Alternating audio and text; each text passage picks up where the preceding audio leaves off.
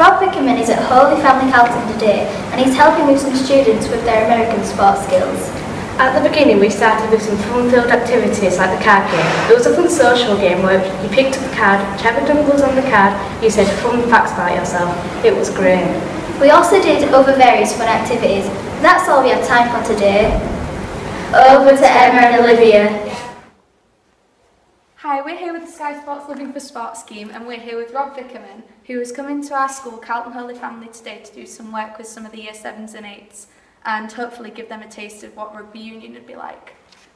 So first of all, I want to ask you, how did you get into rugby in the first place? For me, I've always been brought up with rugby. My dad played, my grandparents played, my mum played, and actually my sister played for a little bit. So it's a little bit inherited from my family, but it's something that I really enjoyed. I saw at a young age how great it can be in terms of camaraderie and having fun with mates who turn out to be lifelong friends. They must be really proud of you. Yeah, pride's a big motivator for me. When I look at my achievements within rugby, it really does get your heartstrings going when you think that parents and grandparents and now children can watch you sing a national anthem in front of in a big audience of people, and it's a pretty special thing. And it's a big driver. Yeah. It must be an amazing feeling to have everyone looking at you while you're playing. Do you ever feel the pressure of kind of going out and going in front of a big crowd? Yeah, there's always pressure. I mean, pressure is one of the drivers. People have a bit of a fear of failure occasionally, which the pressure can translate into. And I think once you kind of get to grips with the fact that you've been there before a little bit with it, and there's often two choices you can make. You can either stand up to the pressure, or you can completely rescind and hide away from the pressure. And the best people always tend to step up and seek the pressure to really perform under it. Mm. So how are things like social media and stuff like that involved in your sport life, like through different people like asking questions and stuff like that? Yeah, I mean, I've seen it firsthand now, the change that's happened in the last, say, 6 or 7 years, especially with the revelations of Twitter and Facebook. When I started off playing, believe it or not, there wasn't such thing, which is pretty frightening to think that now everyone is accessible. So you mentioned about social media.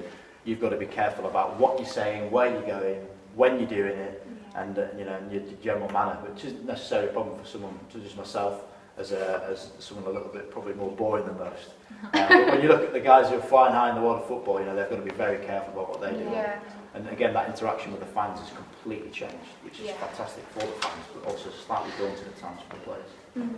So during school at the minute, we've got a bit of a thing for Sky Sports going, where we're trying to get people to show their hidden talents and kind of come out and show us some weird and wonderful things that they can do. Do you have any hidden talents? This is the point where I'd love to be able to throw a breakdance down or something like that. Go on. Unfortunately, try. I could try, but I'll probably get in trouble as I've got a bit of an injured toe at the moment. So. Oh, no, don't injure it anymore. No, that's it. I've been known to be a little bit of a beatboxer. I can throw that down a little bit. Go on, try it for us. Well, I need a microphone usually, but I'll try and just freestyle. So I pretend to hold it. Go on, Ian. I might spit on your hand, that's it.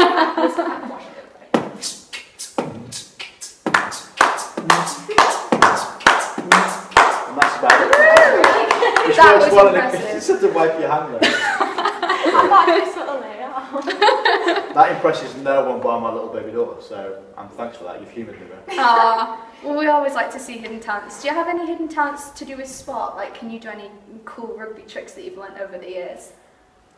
Again, I really am quite boring with this. So I've got a little bit of skill with the old offloads and things like that, but I've got one little thing that I do carry around a little bit, and it's known as a pass-back ball. So it's basically a way of playing rugby on your own, which is great if you have no friends like me. Aww. Rather than just kicking a football against the wall, this thing's been invented where you can now pass a rugby ball against the wall.